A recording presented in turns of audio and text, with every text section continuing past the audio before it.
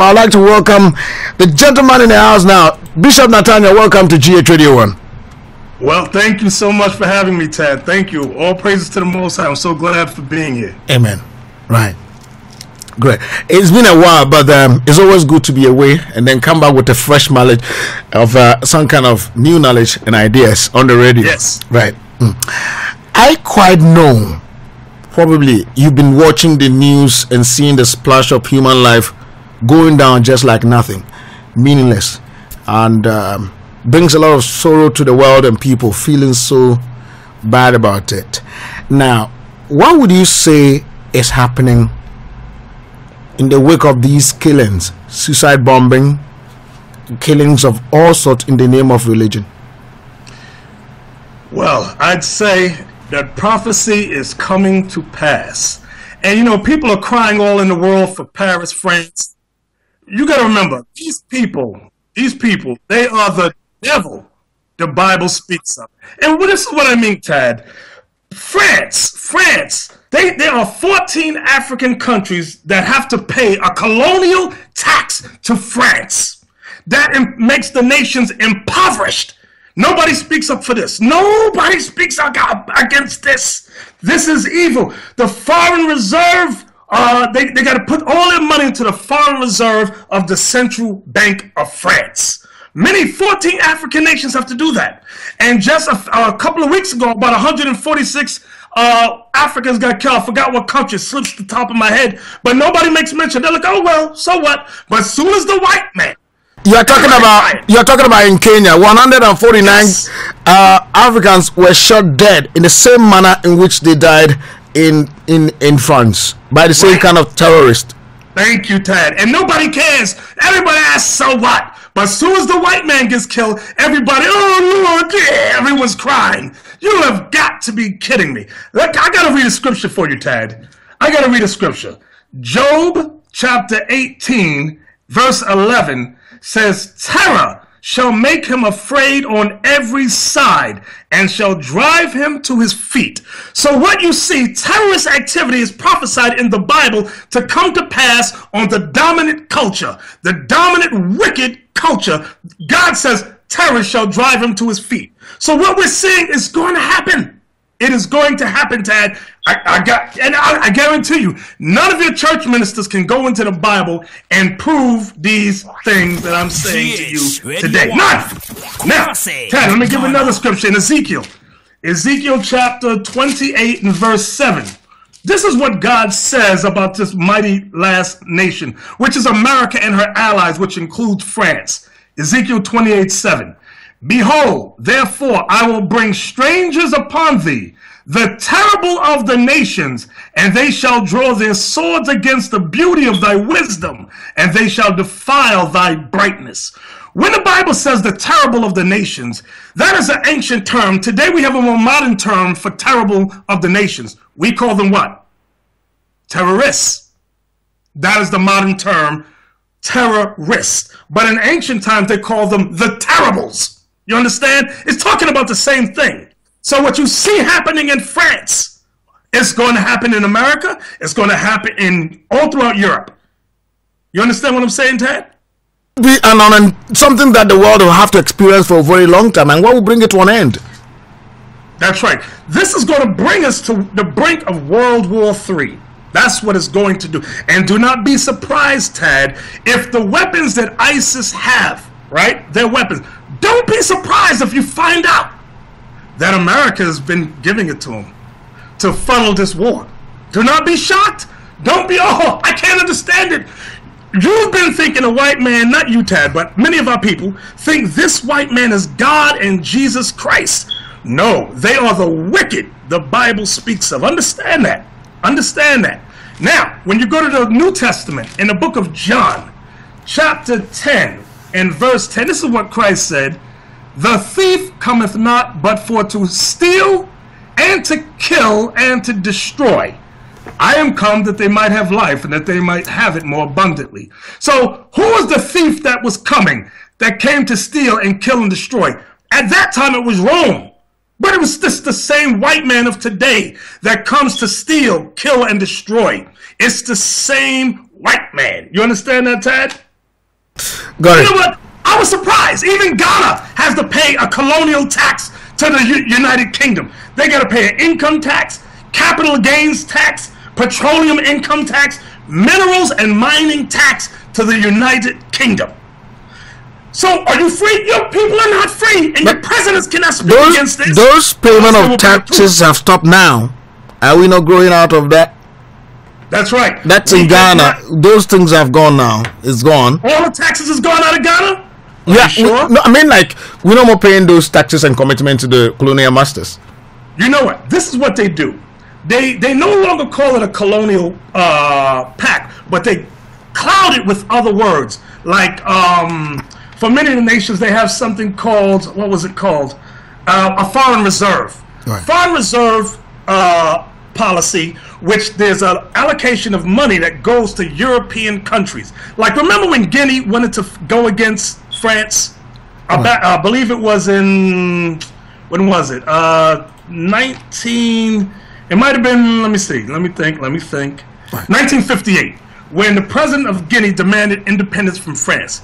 France was so mad, they destroyed their libraries, they destroyed their schools, they destroyed all their infrastructure. Then a coup happened, and General rose up and said, I'm taking over Guinea. France was behind her. That's what the Europeans do. That's what they do. If you do anything they don't like, a coup, you pay a general or someone several $1 million, they'll overthrow the government and say, oh, they were corrupt. No, but the white man is always, this is his trick. This is his policy. You understand that, Ted? All right. Don't be scared. No, okay. I'm not going to be scared ever. Anyway, let's come back to this one. Now, why would you think God's creation has turned all around, massacring ourselves, killing ourselves? Is it to excite him when people kill in the name of God and say, this is for God? Well, this is what it is. The most bloodiest religion on earth. People may say, let me ask you, Ted, what is the bloodiest religion on earth? My belief doesn't give association to any specific one, but as a matter of fact, they are in different ways. I don't give an association to one particular religion for that. So I don't have a straightforward answer to that, unless, of course, you are going to tell me what you have. Okay. Since you're scared to say it, I'm going to say it. Christianity is the world's bloodiest religion. It's not Islam. Islam follows second, but Christianity, not only did they enslave us, they destroyed our culture, our language. These people, Tad, and then they gave us a lie of a white Jesus. This is all lie. Let me read the scripture to you, Tad. Now tell me more before you go on to the description. You just made it clear that Christianity is the bloodiest religion on earth, and then Islam follows. Now, tell me what's the bloodiest aspect of the Christianity and that of the Islam? Okay, with Christianity, remember, under Columbus, 1492, not only did they slaughter 200 million native Indians that were here throughout Central and South America, 200 million, Tad, 200 million, changed their language and culture. Then the slave trade came in the 1600s, where they killed over 100 million blacks that they brought over. Okay, then they slaughtered 77 million native Indians in North America. So, you know, when people cry about the Holocaust of 6 million, Tad, can you measure 6 million to 100 million blacks at all? Is there an equality there? No.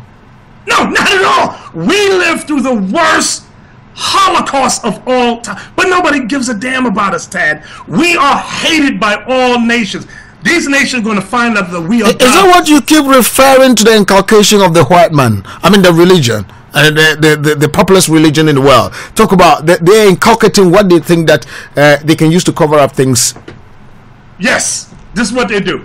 Let me give you an example. Let me go to Matthew 24. Matthew 24, many of the churches read it, but they don't understand it. I am going to read Matthew chapter 24, and let me see what verse it is. Bear with me a second. Okay, verse 5. I started 4 and 5. It says, And Jesus answered and said unto them, Take heed that no man deceive you, for many shall come in my name, saying, I am Christ, and shall deceive many. Most people don't understand who that's talking about. Who came in the name of Christ and said they're Jesus? The white man did that. He came from 1492 throughout the 1600s. He set up that fake image of Jesus and slaughtered our people. Okay, you understand that? And they will read Matthew 24 on Sunday, but nobody understands what it means. Nobody will give the explanation of who Christ is talking about. Watch the next verse, Tad. Verse 6 says, "And ye shall hear of wars and rumors of wars. See that you be not troubled, for all these things must come to pass, but the end is not yet." So wars and rumors of war is coming behind the man that says he's Jesus. Understand that. So when a white man came in power, right behind him came wars and rumors of war. Wars and rumors of war. This is what we're seeing today. Now you got Islam on the rise. Islam is rising up. When you read the Bible, the Arabs, listen good to what I'm saying, the Arabs descend from the children of Ishmael. When you read Genesis 16, the Ishmaelites, which come from Abraham, are the progenitor of the Arabs. And in Genesis, it tells you the nature of the Arabs. Let me read it for you, Tad, because I know your ministers are going to lie. They don't know anything. They're dumb as hell. Genesis 6, let me just read the point. It says, Genesis 16:11, "And the angel of the Lord said unto her, Behold, thou art with child, and shalt bear a son, and shall call his name Ishmael, because the Lord hath heard thy affliction, and he will be a wild man. His hand will be against every man, and every man's hand against him." So when it says Ishmael will be a wild man, how wild would the Arabs be? So wild they will strap vests with dynamite to prove a point and kill everybody in the room. That's how wild they are. The Bible is the only true book on the face of the planet Earth. And everything in it is coming to pass. Everything. So our people need to stop playing games and these false Christian religions. Come out and repent as Israelites. Means that you really preparing yourself towards let me call it the day of, I don't know, I'm trying to give you some kind of a tag. Talk about the 27th of this month coming, about 7 days away from today. We're going to have an explosion in the studio live. Now we're going to tell us more about what do you expect. We have actually sent out the invitations to some of the Ghanaian pastors, and we're hoping and wishing that they give us a positive return. Try to honor the invitations. We've given out some of them to selected churches, actually, many as we could make time for. We cannot still say they are coming or not, but they have seen the content of your invitation for sure. So we'll wait and see. But tell the world how you expect that day to be like. Just next week. That day is going to be a great day, Tad, and I guarantee you, your church ministers, these Christians, will not be able to answer anything in the Bible. Because number one, if they cannot prove that Jesus is white, they have to shut up. We don't want to hear from them no more. If you can't prove that lie, shut up. Stop letting them talk, because they're on every Sunday running their mouth with lies. So the first question to all your church ministers, prove that Jesus is white according to the Bible. I want to see the scripture. And if they can't do it, do not talk to me anymore. Just listen to what I'm bringing out of the scriptures, and that's it. You understand? Right. Right, there are so many things that I believe are going to come up on this one, but I've got a few minutes, about 3 minutes, I guess, to wrap up. However, tell us, you made a clear indication of the bloodiest religions. I'm just going to try to make it snappy so that the answer will be very snappy. I just have somebody asking, wow. The person just said, wow, on the Skype, wow. At a point when you said the bloodiest is the two top religion, talk about Christianity and Islam, and then you place Christianity at the top as the bloodiest, and given backtrack history, talk about millions of people who have been massacred by Christians in those days. Now, that time, you saying Islam was quiet or was not in existence? Not at all. Islam went under the name, when you look up the sub-Sahara slave trade, they worked hand in hand with the Christians in destroying the Israelites. So the Arabs get no pass. Is it like the two of them were all doing the massacre? But however, the Christian massacre was overwhelming. Is that what you're saying? Yes, overwhelming, Ted. What is going to be the nature of the Third World War you are predicting? Is it going to be a religious war, or is it going to be created by some greedy politicians? It's going to be a combination of all, because many times we try to separate religion from politics, but they always, like Christianity and democracy, you might think those are two different doctrines. They're the same. It's the same. Christianity says all people come together in Jesus. Democracy says the same thing. It's the same dragon. It's a two-headed beast. That's what Christianity and democracy is. We tried to go for reparations for what they did to us. They shut us down. These are your Christians. Many Christian churches do not allow blacks here in America to even walk in there without us being burned. It's your life in danger for what you are preaching. Say it again. Is your life in danger for what you are preaching?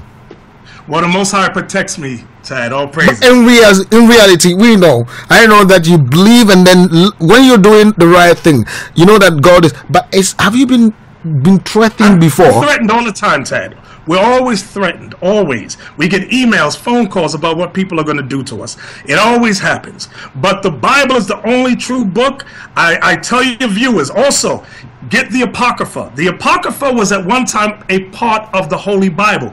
It was taken out by your Protestant Christian whites in the 1700s. Why? Because it gives clear description of what the Arab nations would do in the last days. Come together as one. But they took it out, so you don't know what's going to happen. But we know, the Israelites know, we're the only prophets of God, and we can tell you what is going to come to pass. Right, come 27th of November, live on this same network, it is time for you to begin to share on your social media platforms. Bishop Nathaniel of Israel United in Christ will be live on air for 2 hours, 7:30 to 9:30, live in Ghana and around the world. You know what it means. And for the first time, I'm very sure that a member of Israel United will be live in the studio, promising here in the studio. And probably if we got positive answers from some invited churches to at least, I don't know if I should say they should donate at least one member of their church onto this show, because it's a show that is for Israel United. However, they are asking you to come have your airtime. However, it's a donation, so come and have part of it, and then also share your ideas on that. If you know any pastor who wants to take part, let a person contact GHOD1, and then we can put you in and on if you are ready to actually come up with a divergent, or if you also have an idea that you think, well, they are right, you can go along, and that is what we want to see, or what we're expecting. In either ways, we have to discuss it, dispassionately. Bishop, finally, before we take leave of you. Yes. Please visit my website at www.israelunite.org, or you can call me 718-303-9655. Okay. Right. Also, if your viewers, if they believe, you can donate to me, because I want to fly. I'm coming to Ghana. Okay, Israel Unite and Yahoo on PayPal. Donate. Right. Okay. Right. Thank you very much for that time you had with us. And next week we're gonna have a long time on the radio. So have a blessed day. You too. Okay. All praise. Thank you, Tad. All right. Shalom. Right. All right. Shalom. Right. All right. Shalom.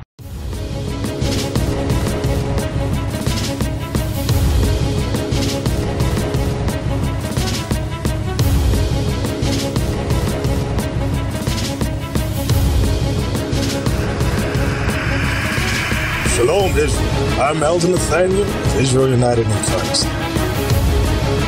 YouTube likes to shut our channels down, as some of you have noticed, ever so often. Subscribing to join IUIC will assure you will always stay connected to our YouTube accounts. We want to do our best to make sure this truth gets out. Please click and join our subscriber YouTube channel called Join IUIC to stay linked to all of our videos.